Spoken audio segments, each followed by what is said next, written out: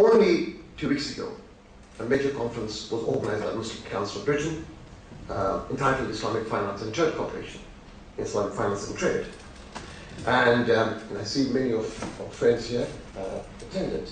Of course, our chief guest, Right Honorable Stephen Timms, was there as one of the keynote speakers.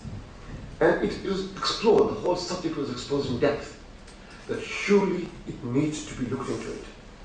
What was more comforting and welcoming was the messages that we received from both the Prime Minister and the Leader of the Opposition, David Cameron, and the Leader of the Liberal Democrats, all giving their full support to explore, to look at the alternatives mode of finance and banking in the UK.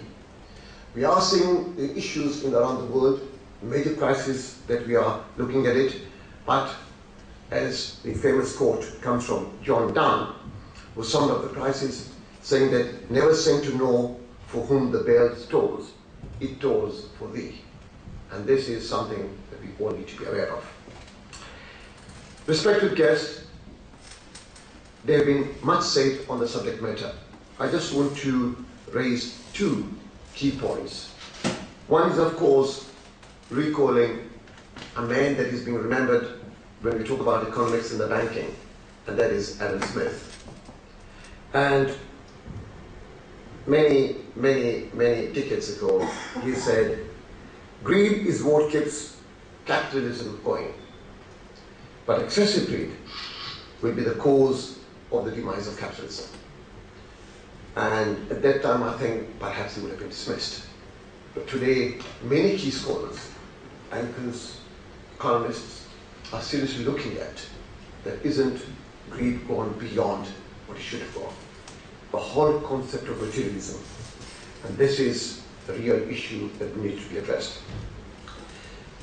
By looking at the way Islamic finance is developing, and by doing what we have done, we have suppressed the symptoms, but not the disease. The panic may have stopped, but the nervousness remains.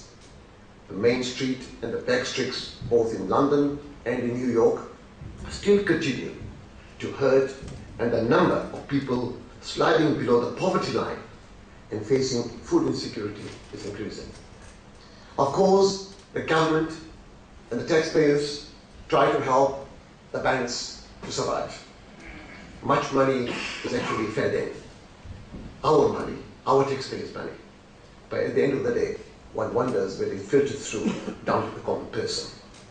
And therefore it is heartening and welcoming when the Prime Minister refers to the drop in the rate of interest, the base rate, that needs to be filtered through to the community, down on the ground, so that they can also benefit from it. I think one also needs to understand that the consumer attitudes, we have seen a democratization of the financing. Buy now, pay later mindset.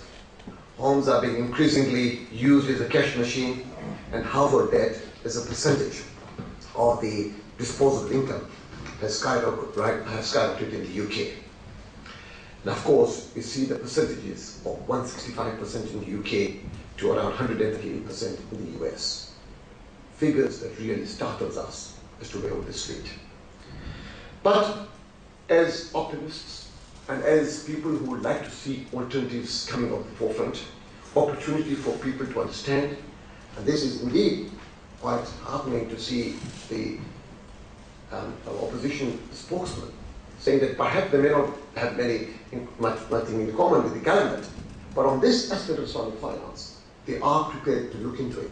And I think these sort of seminars would produce papers, documents that would help establish a bit more understanding on the subject matter. It's not still easy. The word Islamic finance itself knocks many people on the streets.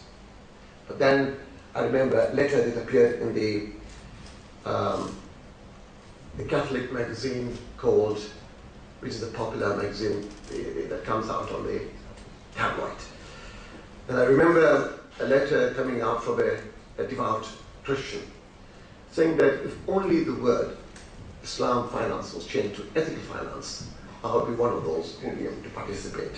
So I think, on that note, I think one can only conclude that there is need for greater understanding of this subject matter. Yes, the crisis has perhaps been a blessing in disguise in many ways, but it's an opportunity, a challenge that we must face. And inshallah, we hope, through such powerful contribution that will be coming in, a proper set of papers, documents that will be prepared, shared amongst the scholars and other people. And of course, when I see our distinguished guest, Omar Chakra from the IDB, a great friend and a person who has played such an important role, and they have seen the positivities of Islamic finance in different parts of the world. Let's share those experiences with us.